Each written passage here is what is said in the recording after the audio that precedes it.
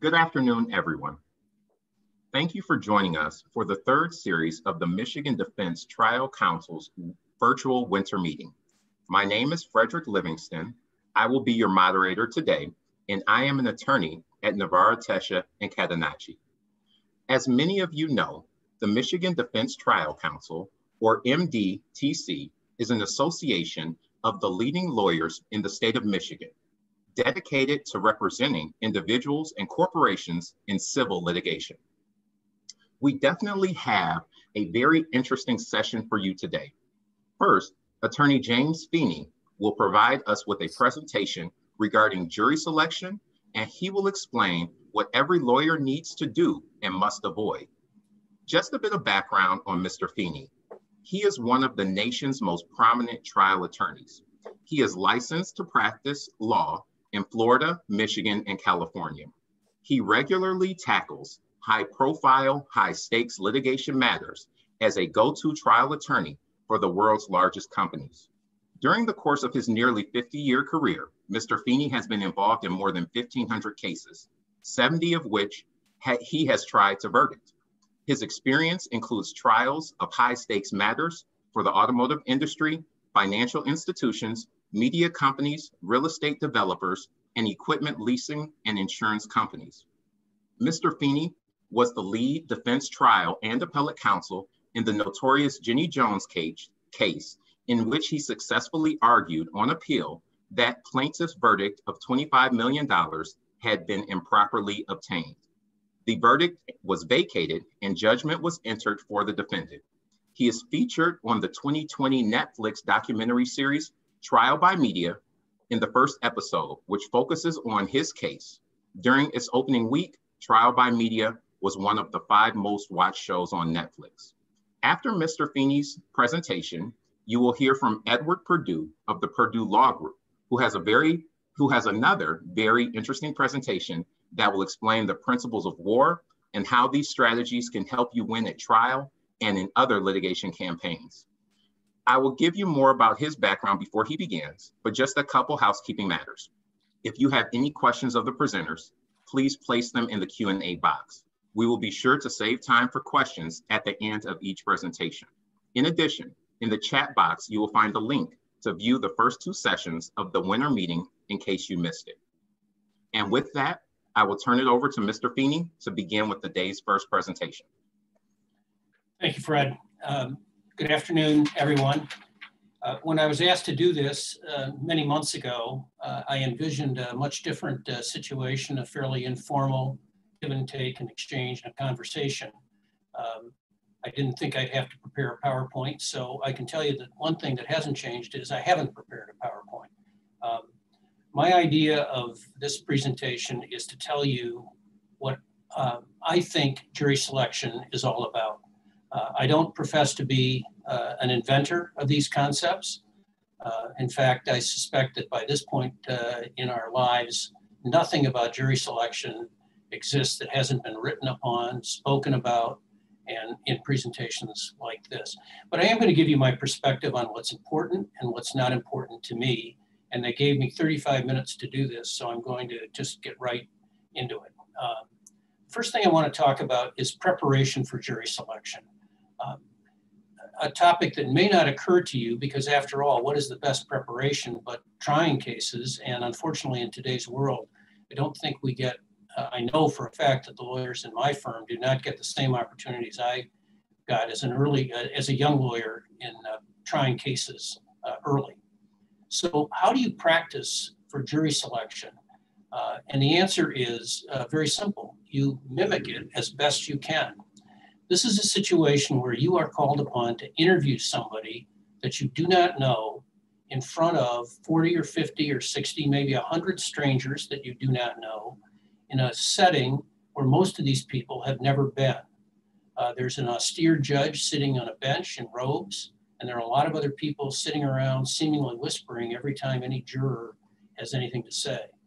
Suffice to say, it's a very, very uncomfortable setting for you, if you haven't done it very much, and certainly for the jurors. So my suggestion to you is you practice. You find people to interview in front of other people that you don't know or that you don't know very well. You can do this in your office. You can do this with friends or acquaintances of friends, but practice. Because this, after all, has to become a comfortable interview where you make the juror, prospective juror, feel comfortable. And the more you can do that, the more opportunity you're going to have to ultimately not only make a connection with that jury, but most importantly, you're going to find a way to establish and learn what their attitudes are about what matters in your case. And by doing that, you're going to find a way to determine who should or should not be challenged for cause. And I should probably tell you at the outset of this that my fundamental goal in selecting a jury above all else is to find jurors that are likely to have attitudes and predispositions that will not favor my side of the case. In short, I'm looking for ways to identify those jurors whom I can legitimately challenge for cause based on bias and exclude them from the panel. That's the goal. In addition to practice, you need to take some time to learn the community in which you're picking the jury, regardless of whether it's the county next to you or the next state or 2,000 miles away. In my case, I start getting local news probably a month before a trial. I go online, I get newspapers. When I'm in the community, I hang out in the community. I try to find out what's important in the community at that particular time. I try to educate myself as much as I can about what is going on in that community at the time that I'm picking a jury, because this is what the people on that panel have been exposed to. This is what's on their minds. This is what matters to them. And you need to have that embedded in your brain for the period of time in which you're selecting a jury and trying a case. So you need to find ways to get that research done. You also need to find out what you can find out about jurors before the process begins. Certainly states and counties within states vary tremendously with respect to this information, whether political registration is available, whether questionnaires are available that can be obtained, what information can be obtained from the court about the veneer and how much in advance you can get this. These are all important considerations that your team obviously needs to have full access to.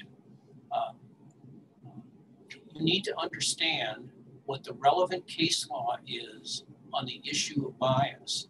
You need to update this. You don't need 5 cases, you need 1 case. You need the best case, the leading case, on what bias is and what does not overcome an expression of bias during the course of the interview process.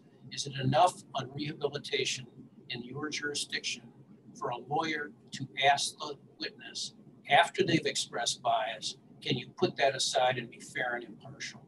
In many jurisdictions, that is not sufficient. An affirmative answer to that question does not answer the fundamental question of whether in the prior answers the juror has expressed an attitude of bias. You need to know that case law, you need to know the statute, you need to know the relevant court rules.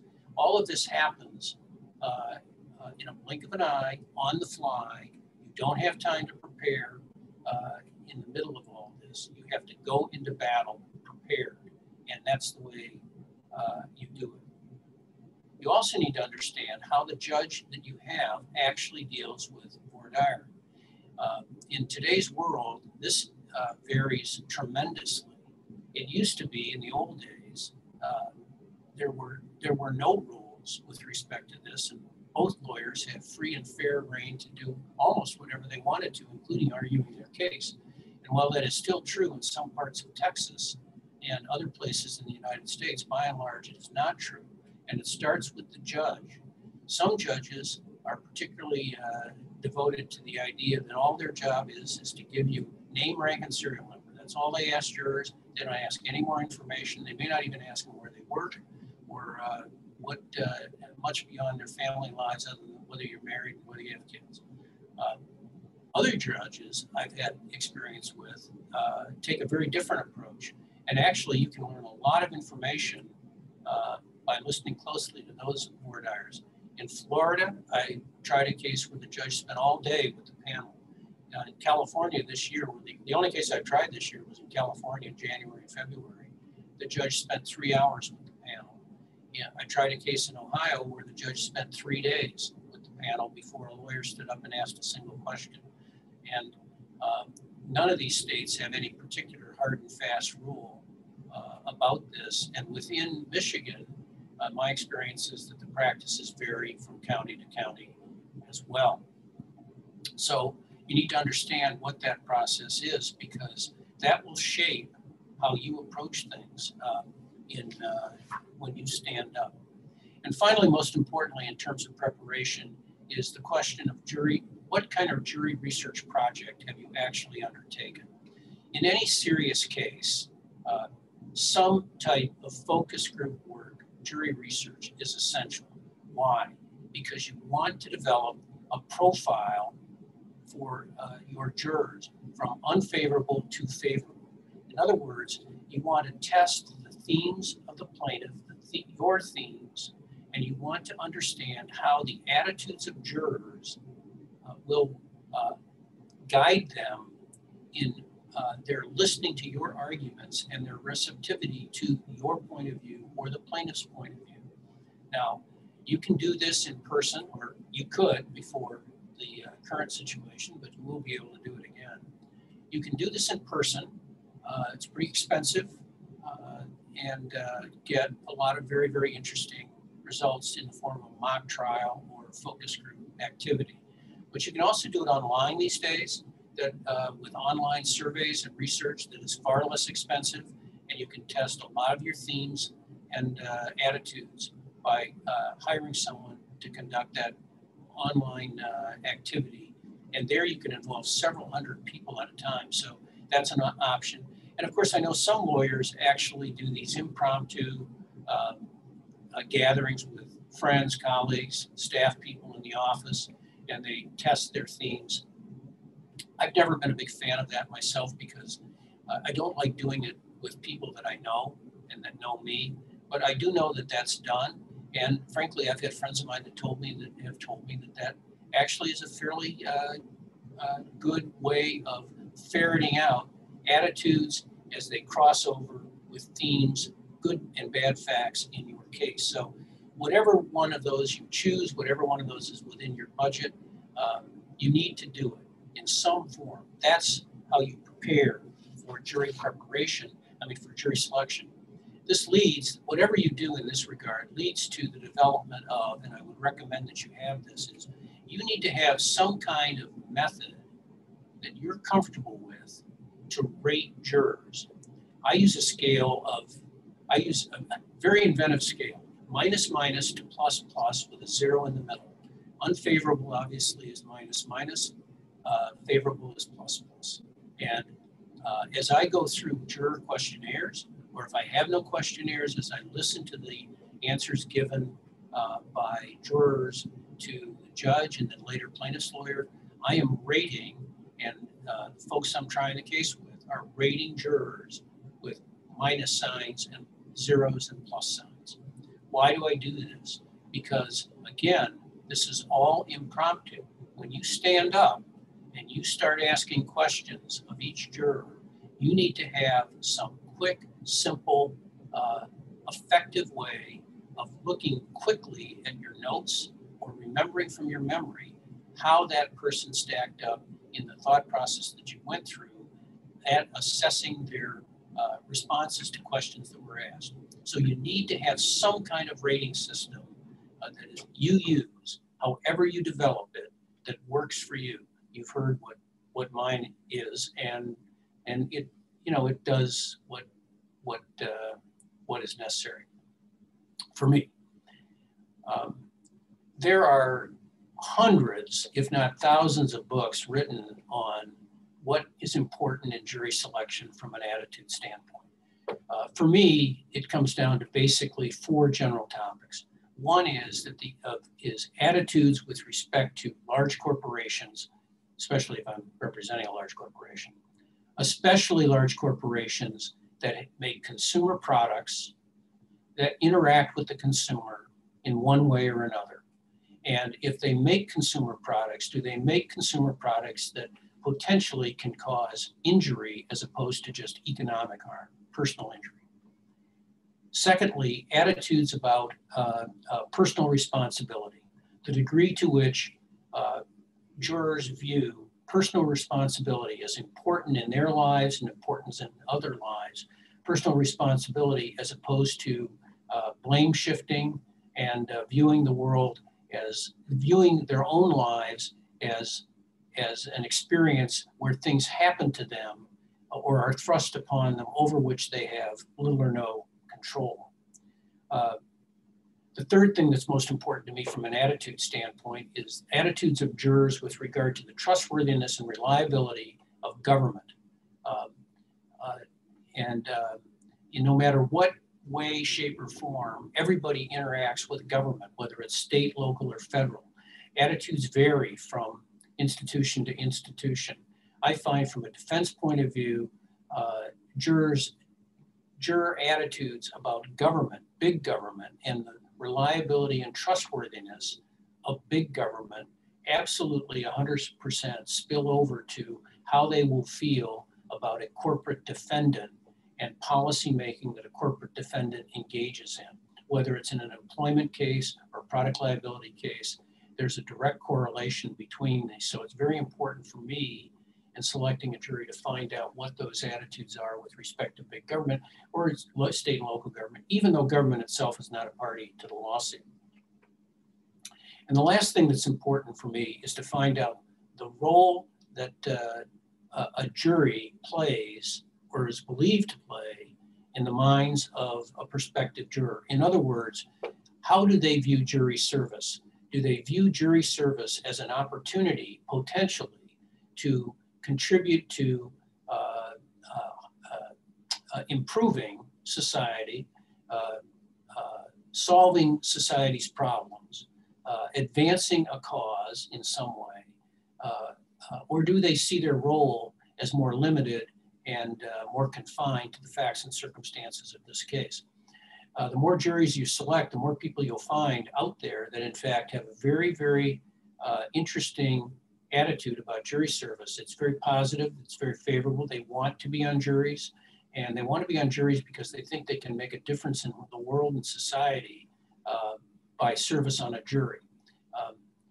By and large, I do not find jurors with that sort of an attitude to be particularly identifying with the point of view of a corporate defendant. It's not impossible, but it's very important to know if a juror, a prospective juror, feels that way. So when you have these sorts of this focus on these attitudes, what jury selection for me becomes is essentially a battle between you and your opponent in determining and ferreting out those jurors whose attitudes about these topics will likely bias them against your client and in favor of your opposition. So you're basically framing questions to the panel and to individual jurors that revolve around things like experiences with large institutions, any little big scenario that you can that is relevant, any underdog identifier scenario that is relevant, any jurors that's had negative experiences with any of these topics, any jurors that view social economic problems as the result of bad, big corporation institution policy making and decision making are jurors that you want to know exist. And frankly, there are other more topical attitudes that are relevant in today's world. In fact, this came up in the case I tried in California, but jurors, and this has nothing to do with the race of the juror, jurors who view the problems in today's society, and particularly with corporations and large government, as involving issues of systemic racism. I'm not talking about the color of the juror. I'm talking about an attitude about whether and to what extent that dominates today's society. That's a very important attitude, not oftentimes addressed in jury selection it would be very helpful to know, because it tells you something about the way that person looks at the world. And I'll tell you about an example of that I had in a few minutes this year, which was very interesting. So let's get into the subject of jury selection itself. And I want to talk to you about how I deal with and try to ferret out bias with a couple of examples.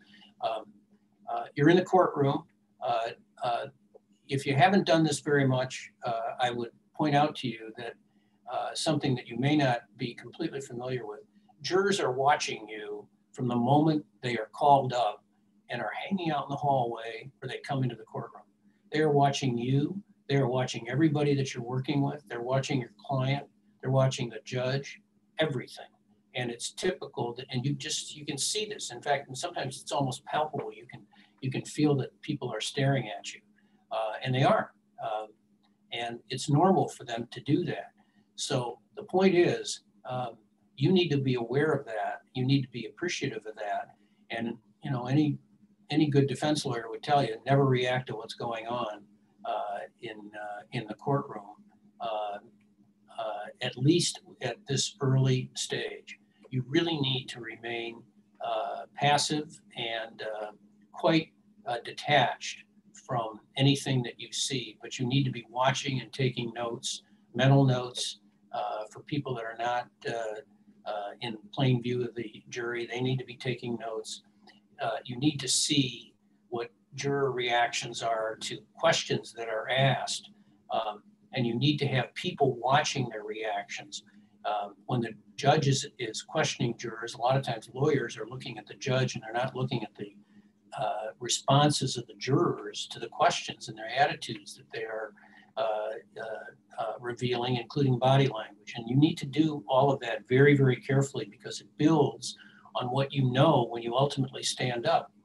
Most jurisdictions, the defense lawyer goes last in the questioning, which is a huge advantage. It's a tremendous advantage, because when you stand up, you've had the advantage of the judge asking questions and the plaintiff's lawyer asking questions, and you sat there and you've had an opportunity to assess, if not everybody in the venire, let's say there are 100 people in the venire, certainly the first 30 or so that have been questioned closely, depending upon the practice. So you learn a great deal when you stand up. And when you stand up, what do? You need to portray the image that you're going to portray throughout the trial. If your image is, the way I look at it is, I want to be viewed as honest. I want to be viewed as a person of integrity. I want to be viewed as someone that doesn't waste time, doesn't miss anything, knows the facts, and knows what's important in the case and what's unimportant. So that's how I try to present myself, starting with jury selection. I don't try to be a stand-up comic. Like every lawyer, I'm sure I believe that I am the funniest guy in the room, but not during jury selection.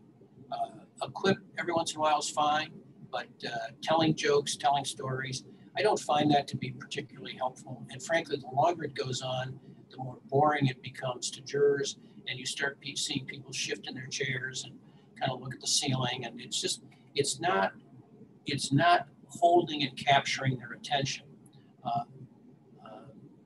I tell young lawyers in my office, don't be a lawyer. You need to speak in plain English. You need to speak to people as if you're visiting with them on your back porch. You cannot be judgmental. You must thank people for their candor. You must encourage them to be sincere and open and honest and talk to you, and make them sort of get to the point where they really view you as the only audience that they're talking to. If you're a defense lawyer doing the kind of work that I frequently do, you must show respect and empathy for your opposition. If you don't do it early and throughout the trial, it can be fatal to your position, no matter how valid the merits of your claim are. If you're viewed as an insensitive, uncaring representative of corporate America, and not someone that has a heart and a soul, you will lose the jury more often than not. And so be compassionate but don't be insincere, and no false modesty. Don't constantly put yourself at the end of the line, so to speak. You don't need to do that. You don't need to advance your cause and pat yourself on the back. But you don't need any false modesty. People see through that in a New York minute.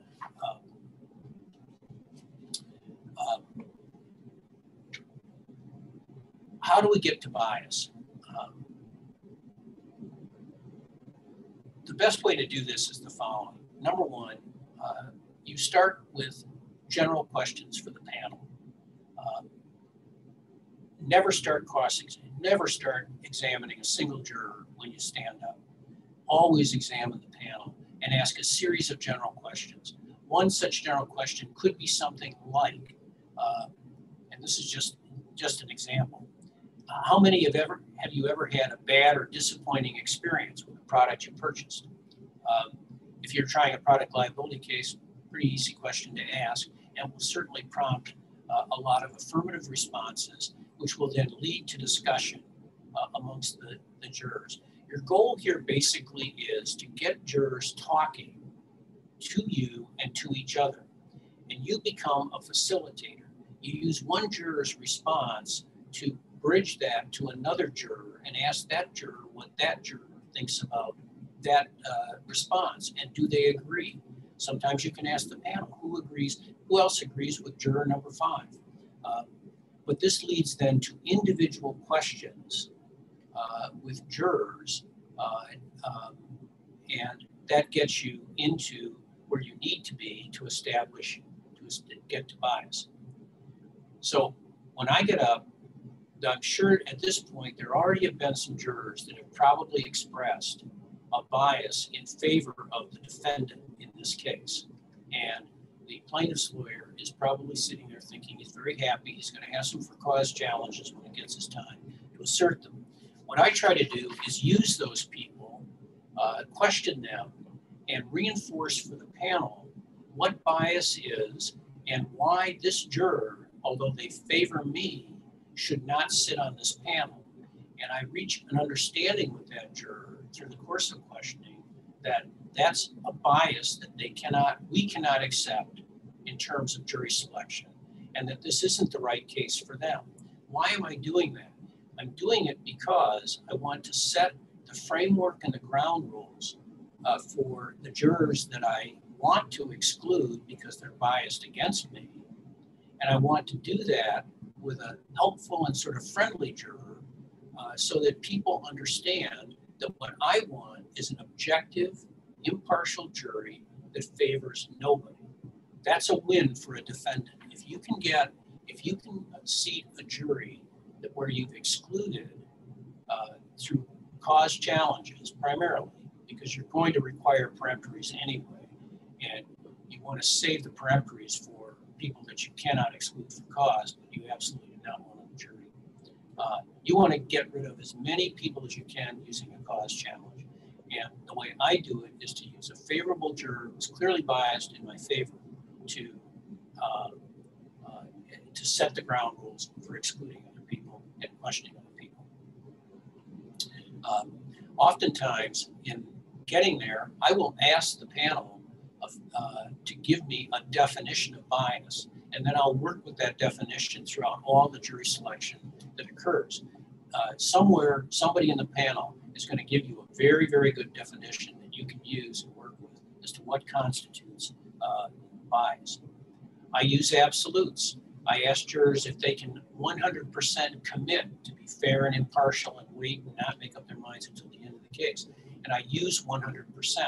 And if anyone is not willing to agree that they are 100% committed to that or some other absolute, I use that to ask them, why are you less than 100% committed? What is it about this case that makes you doubt that you are 100% committed? And in doing that, you are drawing them out and you're getting them into a discussion that leads to ultimately probably a disclosure by them of an attitude that they have that you can then convert to a subsequent legal argument with the judge that would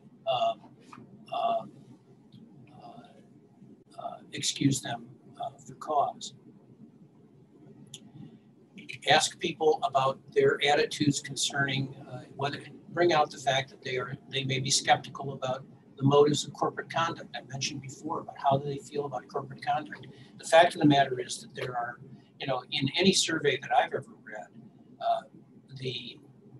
the majority, but it's by no means an absolute majority, by no means 100% of people think that it's okay for corporations to maximize profit.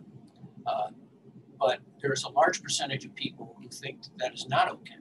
And if economic decisions are being made in your case that are balancing issues pertaining to favoring a consumer versus saving money or maximizing profit, those are people that may not look very favorably on the decisions that your client made, no matter how reasonable they may sound when they testify. So what I try to do with jurors like that when they start going down that path is I use does my client start out a little bit behind? Having the burden of proof imposed on the plaintiff for most issues is a great advantage for a defendant, because if you can drive a juror into thinking in terms of, I start out behind, I would have to prove something to you in order to overcome that view. These are all things that are basically shifting the burden of proof and translating to bias, which can get a juror excluded if you do it the right way. Expressions of essentially a personal legal standard that they have that they will apply in a given case is a path to success in excluding a juror for cause. This is a challenging exercise because, in my experience, jurors who favor defendants, and particularly corporations, honestly are a lot more vocal about expressing that attitude than jurors who favor plaintiffs. In my experience, the defense-minded jurors will often, either in questionnaire or answer to questions, they'll respond favorably to the fact that they think there are too many runaway jury verdicts. They'll respond favorably to the fact that they think that no amount of money can possibly replace a human life. They will respond positively to the statement that personal responsibility trumps everything else. And again, my experience is that defense-minded jurors are much more willing to express these opinions than whatever plaintiffs' jurors have that they are concerned about. So let me talk to you. About a way in which this played out. This whole thing played out in this trial that I had in California earlier this year. It was an automobile product liability case. A great-grandmother, a grandmother were killed in the accident. A 7-year-old was rendered an incomplete quadriplegic in the accident. We had a 12-person jury, and the makeup of the jury was one African-American male, one Filipino male, one Filipino female, and one white male, and everyone else was a Hispanic woman in sort of the 25 to 50 range. During the course of jury selection, I mean, that was the jury we wound up with. During the course of this jury selection, we successfully got 11 jurors excluded for cause. I think the plaintiff got 5 or 6 excluded for cause. One of the for-cause challenges makes the point I'm making that I want to just go over this with you and tell you how that worked out. So this was a woman who had undergraduate and graduate degrees in material science and metallurgy. Highly educated, highly intelligent, worked in the defense industry, but in the consumer products division of a defense industry company. In her jury selection, she claimed expertise in materials processing and failure analysis. So on the surface, you'd think, this could be a very interesting juror for a defendant. In questioning by the plaintiff, one of the questions, general questions he asked was, does everyone on the panel, does anyone on the, he asked in the negative, does anyone on the panel not think that a vehicle should be made as safe as possible? No one raised their hands. Does anyone on the jury think that the vehicle, any vehicle should be made as safe as possible? Everybody raised their hands. And so when I got to her, I had some bad vibes about her. I just didn't think that she was really probably going to look at us very favorably, or that she had a framework that wasn't good. So I asked her, do you remember that question about a vehicle that should be made as safe as possible? She said, yes. And I said, you answered that question, yes. She said, yes, I did. I said, do you think there's any vehicle on the road that actually meets that product description? And she said, probably not. I said, do you think that a vehicle that is not made as safe as possible is defective? To which she said, yes. I said, so do you think the subject vehicle is defective? And she said, well, logic would say, yes. My answer to that question would be yes. This was a woman that did not want to be excluded from this jury. I said, will you be applying that point of view to your work as a juror in this case? Answer, well, unless I can 100% rule out the existence of a defect in the product, even if I can't determine what that defect is, and even if I can't determine that it couldn't have caused this accident or these injuries, I would conclude, after hearing all the evidence, that the product was defective. I said, so given your personal point of view and the fact that you would apply this personal point of view to your work in this case, do you really think you could be fair and impartial? And she looked at me, and there was a pause for about 30 seconds, and she said, probably not. And then I used that. I said, okay, how many of the rest of you feel that way as juror number 2? And, a couple people raised their hands. So she was ultimately excluded for cause, but not without a fight. My point is that that's an example of how you listen to a juror's answers. You use a plaintiff's lawyer's question that he was very proud of against him to wind up excluding a juror,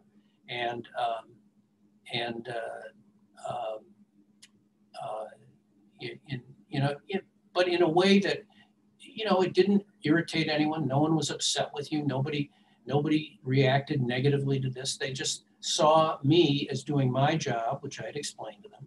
And it's a technique that, you can use over and over again. It's very effective. It can be very effective. I'd like to leave you with this. I see that it's 12:41, and so I'm probably down to the last minute or two. Needless to say, selecting a jury in 2021 is going to be an interesting exercise.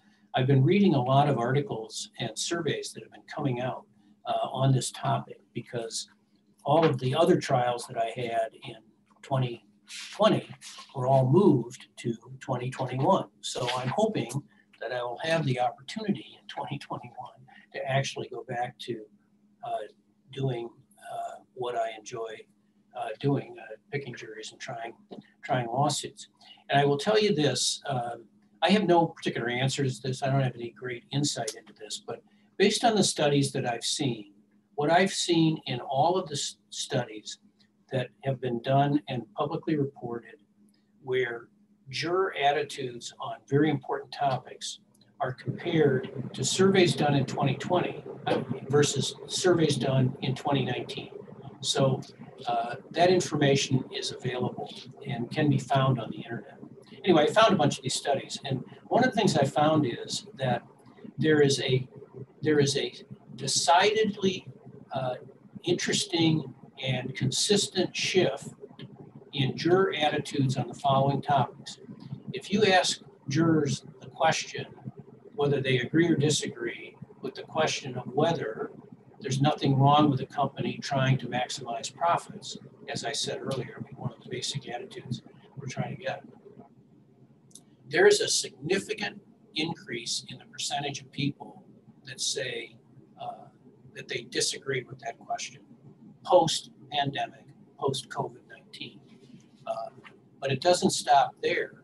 If you ask jurors the question, should corporations be held to a higher standard, there is a significant increase in these surveys in the percentage of jurors or people who say yes to answer that question.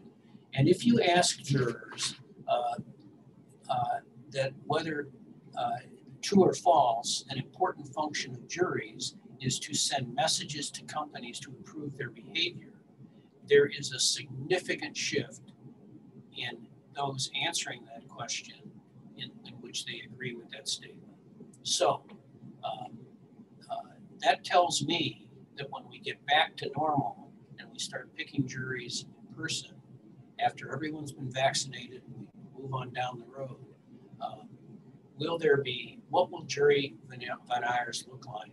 And to what extent will we encounter even more stringent and firmly held beliefs that, frankly, collectively are quite negative to a defendant? So with that, I will say thank you very much for the opportunity. Fred? Thank you so much. That's a ton of very, very, very valuable information and very informative presentation. So we certainly appreciate your time. It does not look like we have any questions in the Q&A box. So we will go ahead and move on to our second presentation of the day. As mentioned earlier, Ed Perdue will be presenting next, and the title of his presentation is Channeling Your Inner Napoleon, Applying the Principles of War to Your Trial Battles. A bit of background on Mr. Perdue. He is a practicing trial lawyer based in Grand Rapids, but with a statewide law and speaking practice. He is a graduate of the University of Notre Dame Law School, and he has practiced law since 1996. He focuses his legal practice on commercial, employment, real estate, automotive, and product liability litigation. A former municipal prosecutor, Ed has extensive first-chair trial experience and acts as lead counsel on matters pending throughout the nation. Ed earned his undergraduate degree from Villanova University in 1989 and was subsequently commissioned as an officer in the United States Marine Corps. As an artillery officer, Ed deployed with an infantry company in the 2nd Battalion, 8th Marine Regiment at sea and in the northern Iraq during the Persian Gulf War, where he served as a forward observer and forward air controller. Ed ultimately served overseas on more than 3 deployments, including service in Europe, Japan, Korea, Israel, and in the Caribbean. He is the recipient of various military decorations, including the Navy Marine Corps Achievement Medal, a Joint Meritorious Unit Citation, and the New York State Conspicuous Service Cross. Ed is available for speaking and training engagements, and his book, The Little Green Book, a leadership manual for professionals, is available through his website, PurdueLawGroup.com, and on Amazon.com as well. Now I present to you Mr. Ed Perdue. Good morning, everybody. I guess it's good afternoon at this point. Thanks so much for that introduction, Fred. I'm pleased and happy to be here with everybody. I think it's helpful when you hear somebody speaking on a topic that's a little unusual, that you learn from them what their background is in that subject. And so I'm not going to get into my legal background. I will say I started my own firm this year. You never heard of my law firm. It's probably because it's brand new, but I was with Dickinson Wright for 24 years and just started my own shop this year. But on the military side, it is sort of a unique background. I'll spend a little time telling you about where I learned these disciplines and these concepts that we're going to share today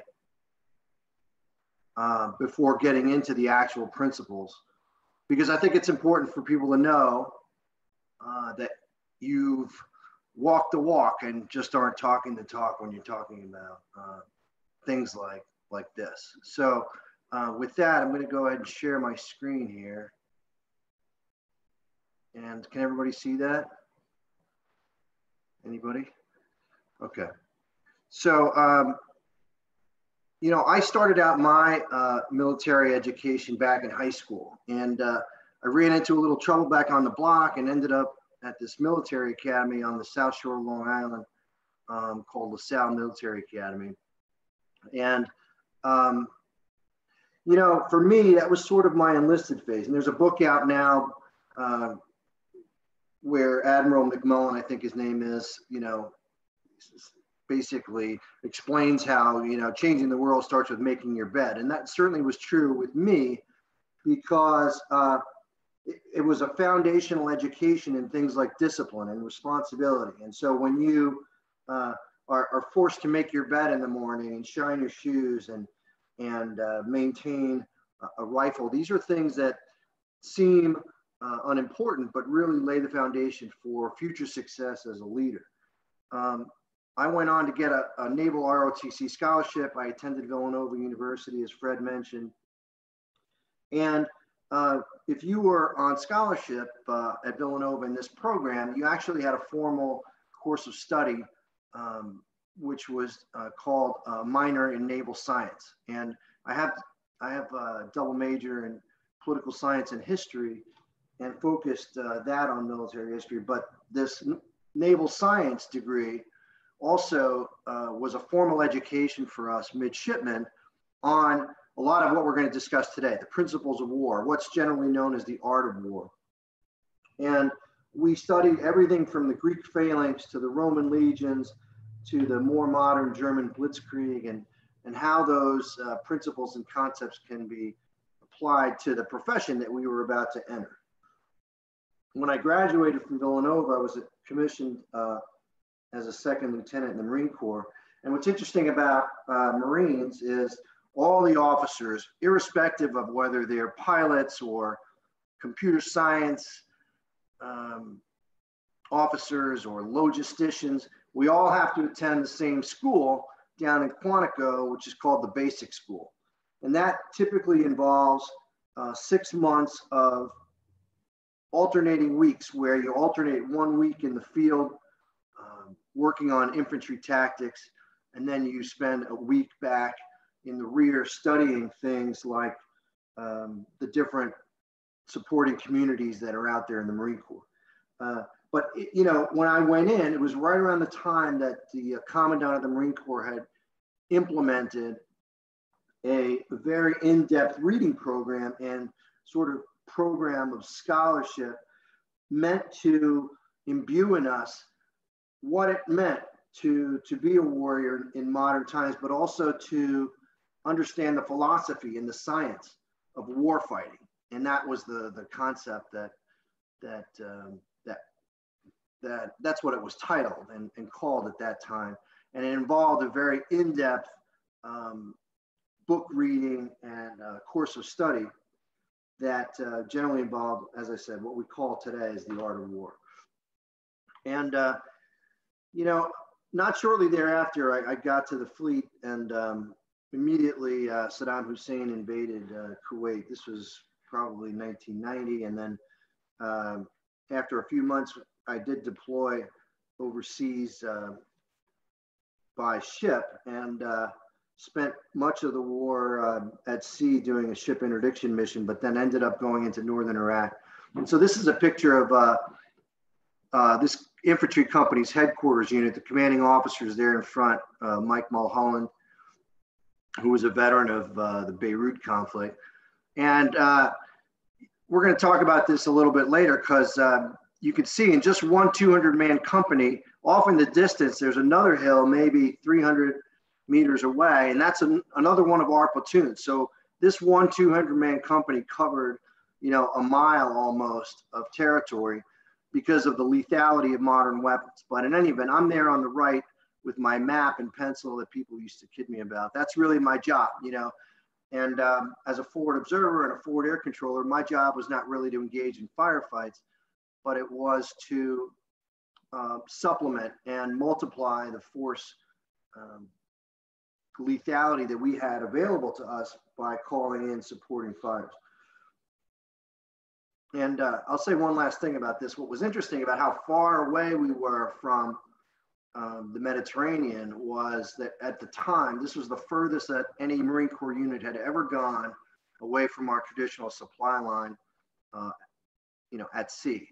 And that has since been eclipsed by the conflict in Afghanistan. But at the time, it was quite a ways away. So, I would be calling in aircraft from all over, the Red Sea, from Turkey, from the Mediterranean, and they had very little time on station because they had flown so far to get to us to support us. And so it was quite an intricate dance to get all those aircraft constantly overhead supporting us. And as Fred mentioned, I've written a book on this, and I'm not mentioning this to sell it, but if you are interested in what we discussed today or want some more in-depth information on not just the principles of war, but concepts of leadership and mission execution and planning, that book is available and out there. So let's talk about two historical figures. And I mention these gentlemen because they're doing a little bit of what we're doing in the context of learning how to try cases and supplementing the tools that we already have to try cases. And this is a portrait of Napoleon. A lot of people mistake Napoleon as the sort of father of military strategy, the individual who invented all these military concepts and principles. But in fact, he really was kind of a lonely guy as a young man. He was Corsican, didn't have a lot of money. And so his friends at the French Military Academy, shunned him quite a bit. And he ended up spending a great deal of his time in the military library, studying the classics of military history and learning what he could from the campaigns of military masters like Hannibal and Alexander the Great, Charlemagne, and learning and sort of in his mind condensing the lessons and the takeaways from their campaigns. He was later very successful in his military career. He fought over 60 battles and was defeated on only a few occasions. One, the most famous perhaps, is his final battle at Waterloo, where he was beaten by the Duke of Wellington to a certain extent, who had sort of deciphered Napoleon's tendencies. But it was really at the end of his physical and mental reign that had been quite extraordinary. And there was a gentleman named Karl von Clausewitz who, largely unknown to history, was a Prussian staff officer who had fought against Napoleon at one point, but wrote a book called On War, which was one of the books that we had to study back at Quantico. And what's interesting about On War is he really made the first effort, him and another gentleman named Jomny, who was French, the most recognized and well-developed effort to codify and categorize what it was that Napoleon had been doing so successfully, what theories and stratagems and techniques he was using that had been around forever, but which Napoleon had done so well to amass in his mind and develop the ability to utilize as the appropriate situation arose. And I'll tell you one thing that dovetails with what we're going to talk about in a minute. Von Clausewitz did say that his biggest takeaway on strategy was the following, quote, "The talent of the strategist is to identify the decisive point and to concentrate everything on it, removing forces from secondary fronts and ignoring lesser objectives," close quote. So you'll see that sentiment echoed in several of the principles that we're going to discuss today. All right, so let's get right into it. These are what we Americans call the principles of war. And they have, as all military things do, an acronym called MUSMUS. That's supposed to help us remember that. And they're here listed as mass, objective, offensive, surprise, economy of force, maneuver, unity of command, simplicity, and security. And we're going to go through each of those today.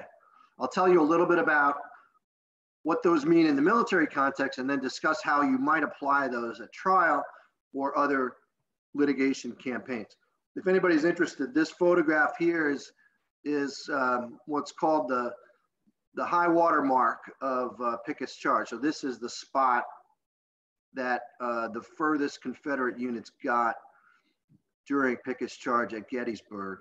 And really, some consider this the high water mark of the Confederacy. So it's an interesting spot. And if you ever have a chance to go to Gettysburg and take a tour, they have amazing tour guides that will talk a lot about leadership and how it played out there on these fields, which is really sort of a fascinating and unique setting to learn some of those things. All right, so mass is something that involves the concentration of a decisive amount of combat power at a critical time and place. So as von Clausewitz said, this is the most critical skill for strategists, how to mass your assets at the critical point in time. And if I had to pick 2 or 3 of the most important principles, this is right at the top of the list. Because if you remember nothing else about the principles of war, it's about massing what you've got at the right time and place, and not frittering it away or introducing it piecemeal. It's bringing it hard at the same time. So let's talk about trial. You know, I view the critical point in time for a trial or an arbitration as the day it starts. And that might be the day you have pretrial motions. It might be, you know, the actual day where jury selection begins, or when the jury's brought in. Whatever it is that you feel is the start date, that's really the critical point in time where you want to have all your assets ready to go. And so you might say, well, what assets do we have in a trial? And I'm talking about litigation assets that include things like staffing, support attorneys, paralegals, you know, electronic evidence specialists, and then other things like having your demonstrative exhibits ready to go. You make sure your evidence cart has been reserved and is present, that all your motions in limine are filed, exhibits are filed, exhibit books are ready, subpoenas have been issued. There's a lot of work to make sure that all of that stuff is done, all that preparation, so that you feel conceptually that when you get to trial, all your weapons are there with you. Everything has been issued, everything is ready to go, and you're about to use them as tools when the appropriate moment arises. All right, another one is objective. And this is just a close-up of that other picture I showed you earlier. So militarily, what's interesting about this concept is over time, strategists have moved away from the concept of geographical objectives. Back in the Napoleonic era, for example, Napoleon was very successful because he understood that defeating the enemy meant defeating their armies, not occupying a particular fort or not capturing a particular city. He knew that by defeating armies, he would ultimately win the peace that encompassed all that other geographical territory. And historically, a lot of belligerents have been hampered by the idea and the linear focus on geographical objectives. You know, in the Civil War, if you look at it from the 10,000-foot view, you know, that the Confederacy's focus on the defense of Virginia was probably a mistake. And in World War II, the French reliance on the Maginot Line as sort of a, you know, a physical structure that could not be breached was a mistake. And so when we're talking about trial, counsel also has to avoid a linear focus by merely focusing on the obvious goals, right? I mean, merely obtaining a judgment in my favor or no cause verdict. I mean, we have to explore other opportunities. You know, we have to sit down with the client and discuss with the client what it is that they're really after. We can't assume that merely, you know, burning through $1 million, for example, to get a no-fault judge, or in a commercial context, burning through $2 million to get a judgment of $50,000 doesn't make a lot of sense. So you've got to sit down and really talk through what the objective is with the client and see if there's other means of obtaining that, whether it's during the trial, outside the trial, to keep settlement negotiations going, perhaps during a trial or in recesses in a trial. So those are things that just have to keep in the back of your mind. So one of the more important other principles here is offensive. And as it states here, this slide explains that the process of seizing and maintaining, that offensive is the process of seizing and maintaining the initiative in a way that disrupts the enemy's ability to engage in effective operations. This photograph is kind of interesting. It's from Operation Market Garden, which was the largest airborne drop in history. And it took place in the Netherlands in 1944. And it was the subject of a movie called A Bridge Too Far. So it involved a large airborne element from two or three different countries, and then a ground element. It ultimately didn't work, but it captured the imagination because it was so bold and innovative that that people still write and talk about it. It was really an aggressive effort to do what we're going to talk about a little bit later, and that is maneuver behind the enemy. But in our context, how does this apply to trial? And I'll tell you a little story very quickly. I had a partner that tried many cases in his career, and we were getting ready to go to trial one day about, I don't know, I guess it's been about 15 years now, and I was an associate, so I guess it might even be longer than that, but I was an associate or a junior partner, and he came into my office and just very succinctly said, look, we're 14 days out from trial, and I want to drop a bomb on these guys every day before trial. And it wasn't suggested as some improper purpose. There are bombs that need to be dropped. There's motions in limine that need to go out. There was all sorts of pre-trial filings to be made and things to be doing that demonstrated and effectuated his offensive mindset. And so that's what we're talking about in the trial context. It's being aggressive and bold, using the assets that you have to stay on the offensive. Because if you had to say what, in one word, what is offensive, it's tempo. And tempo, having an upbeat tempo keeps your opponent off balance, and your opponent reacting to what you're doing, so he doesn't have the time or inclination to do things to you that you have to react to.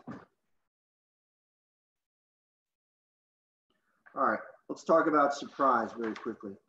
So this is a famous painting of George Washington crossing the Delaware River on the way to the Battle of Trenton. It's an iconic painting, but it's a great example of surprise in the military context. He had done quite a bit of work planting false information for the Hessians, timing his attack on the Christmas holiday, advancing from an unexpected direction with huge ice flows in the middle of this river, which nobody would have expected could have been done. All these things to shape the battlefield in a way that was favorable to his forces and to impose strategic surprise on the enemy. So in trial, we can do similar things, although we're constrained to a certain extent by our ethical and moral obligations as counsel, not to be underhanded. And so, when I'm talking about surprise, you have to color all of these comments with the understanding that we have obligations under the court rules and under the canons of ethics to be transparent where we need to be. And so there's only so much you can do with surprise, but there are some things, in my view, that you can do. And the first I should mention is the old adage that by the time you get to trial, there's no surprises, and everybody knows exactly what the other side's case is going to be. I disagree with that, and I know some people really believe that that's just the way things happen. I disagree that that's a good idea. I disagree that it should be that way, and I disagree that people should settle for that. I think your intentions at trial, your focus of proofs, perhaps even your demonstrative exhibits, or the nature of how you're going to present evidence physically, are all things that can be shielded from the other side if there's no disclosure required, and might give you an advantage that you want to use there at trial. So these are some things that you can do to keep counsel opposing you off balance. And the first starts with maintaining the confidentiality of your own efforts. I don't know how many times you all have experienced counsel asking you, well, what are you going to do about this? Or, how are you going to handle that? How are you going to respond to that? And we're all human. And I think the natural human tendency when asked something like that is to answer that honestly. But as zealous advocates, we have to be careful about that and recognize that while we might know opposing counsel or just in general have a chummy relationship with members of the bar, that may not be a good idea for us to share all of that. And so I've conditioned myself to just shut down. If anybody asks me questions like that, just say, I can't discuss it. It's not something I discuss, and just move on. So as I mentioned, you can disclose all your evidence and all your witnesses, and yet you don't have to be so obvious about how you're going to present your proofs or what your focus is going to be at trial. So a very simple example would be, you might suggest through your questions at depositions or other legitimate means that your focus is going to be a statute of limitations defense. And in settlement conferences, it might come up that you're going to win at trial on the on the statute of limitations. But most of us with some trial experience know that technical defenses like that don't go over that well. And so when you get to trial, you might actually be focusing on something more meritorious or more substantive. And so that's an example of where, it might not be so obvious to opposing counsel what you're up to. And, keep in mind what ethical advantages you can have. And I'll give you one other example here. And that is that there was, and I know that Christy McDonald is on the panel or in the session today. And Christy and I were trying a case together. I don't know how many years it's been, 10 years ago in Kent County Circuit Court. And we decided to present our evidence electronically. We're entitled to do it. You don't need to disclose to the other side that you're going to be using electronic evidence. And I think these days it's very common to do that. But even back then, it was a little bit of a innovative move, let's say. But we had everything that we needed on the laptop, and we had an evidentiary specialist with us. And that's all we were going to use. Everything's on the laptop, and I had a trial binder, and that's all we had at counsel table. And, I didn't go out of my way to tell opposing counsel, hey, we're going to be using electronic evidence, and you may want to do the same thing, and, and load all your exhibits electronically and have that ready. We just reserved the evidence cart, came in, and we're ready to go. And, you could see opposing counsel, as he strolls in with the dolly, which has 25 boxes of, hard copy exhibits from A to XXX, struggling with the idea that we're going to be presenting everything very cleanly and up on the big screen, and he's going to be struggling to publish all the evidence in these 3 sets of 55 binders to the jury. So that's just a small example of that. All right, let's talk about economy of force. And so we're back in a sense to mass, because if you're going to mass your assets, you have to get them from somewhere. And you have to pull them, as Clausewitz said, from secondary fronts and areas that while arguably might require some attention, are not critical at trial. Because at trial, it's been my experience, you know, the jury or the judge, if he's the fact finder, only have so much bandwidth. They can only absorb so much information. And we've really got to be critical about focusing not only what we're communicating, but focusing our assets that we have available. So this principle is the counterbalance to mass. If you're going to have assets available at the critical time and place, you have to draw them from non-critical areas. So what does that mean in terms of trial preparation and execution? And, you know, I think it means being very judicious and protective of the time that you, as lead counsel, spend at trial. You have to be focused on what you think is really important, what you think is going to carry the ball over the goal line at trial, and not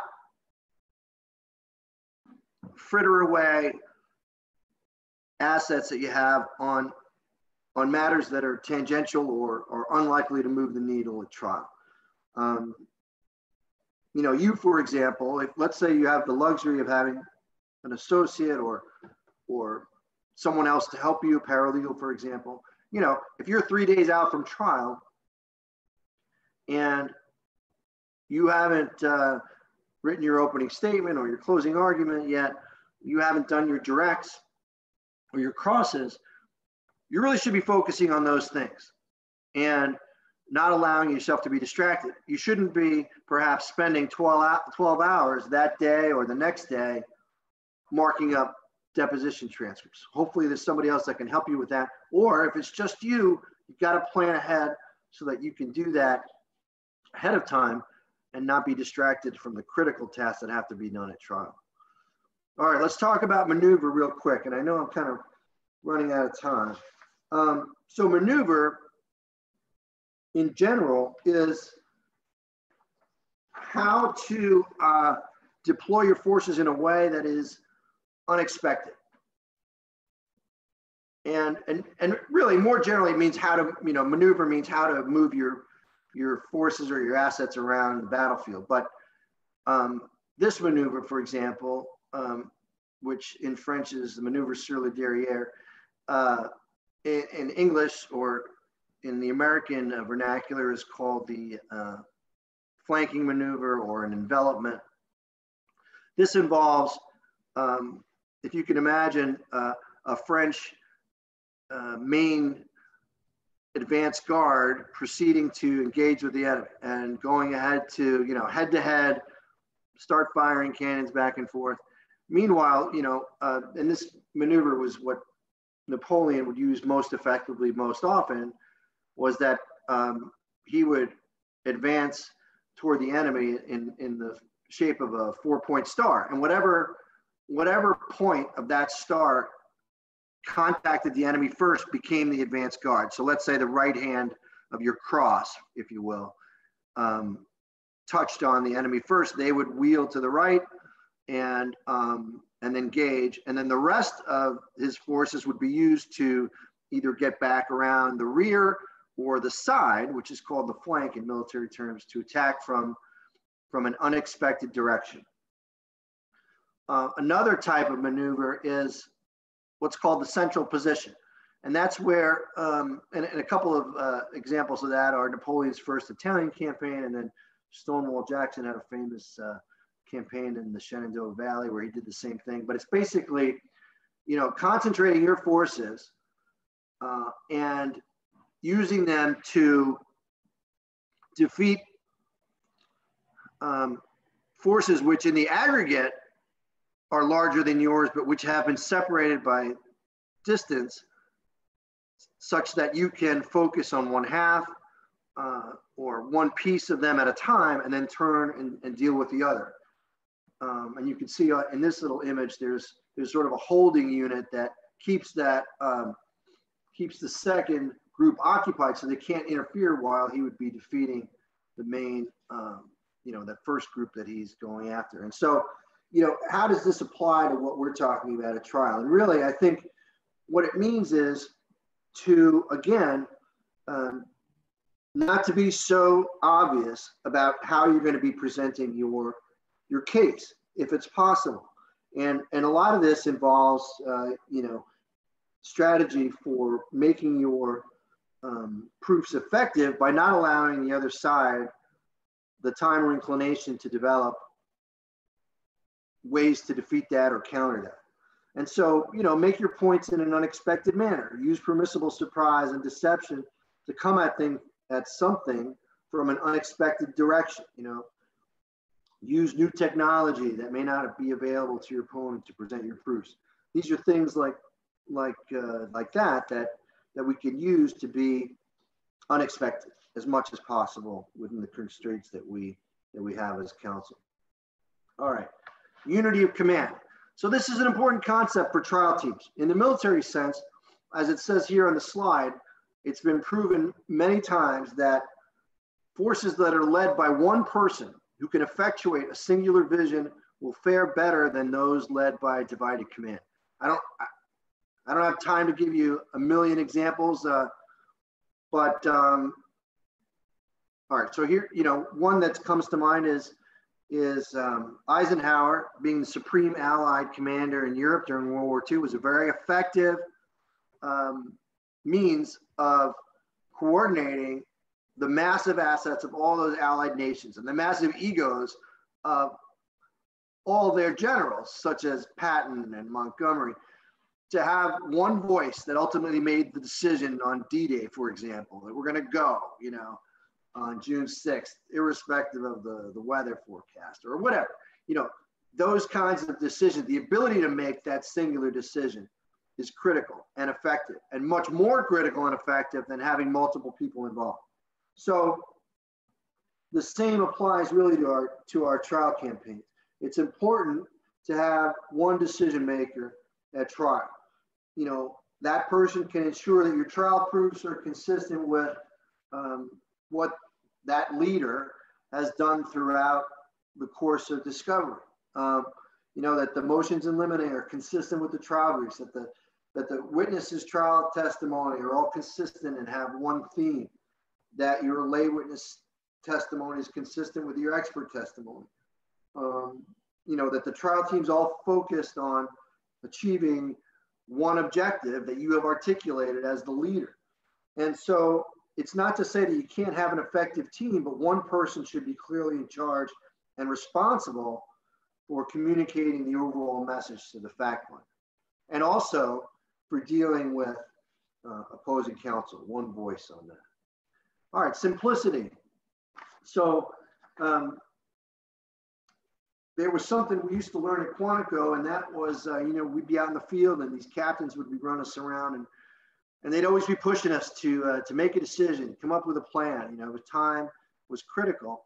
And at the same time, they would be stressing that it's important to keep your plans simple. And that doesn't mean obvious. Simple is not the equivalent of obvious. We want it to be unexpected, but it can't have too many moving parts. It can't be so intricate that it's difficult to execute. There's always this fog of war in the military context. And they told us many times, no plan survives first contact with the enemy. In doing some research for the book, I actually found out that came from Clausewitz, who, and that's a quote of his, that no campaign plan ever survives first contact.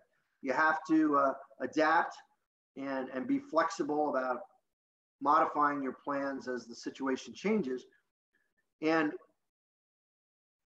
sort of plan or build into your plan the possibility and the likelihood that things will change and you may have to pivot in another direction. So at trial, I see this as things that we most know as, avoiding terribly complex positions or arguments, not throwing in the kitchen sink of defenses, being prepared at the time of trial for the unexpected and accounting for the unexpected by doing such things as having support counsel ready back at the office or in the gallery to help as needed on unexpected research projects.